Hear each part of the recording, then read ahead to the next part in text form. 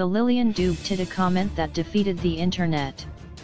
Veteran actress Lillian Dube had the internet in a tizz on Wednesday when she asked Thomas Mlambo on live television what he sucks on, if not titty.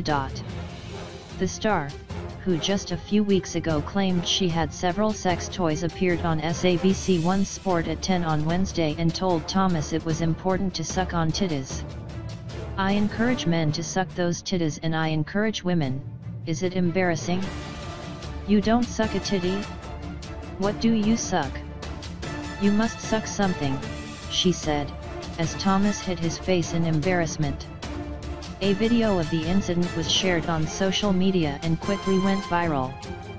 Lillian has previously spoken about the benefits of sucking on a breast as a way of detecting cancer, but had the streets in a mess with her question to Thomas.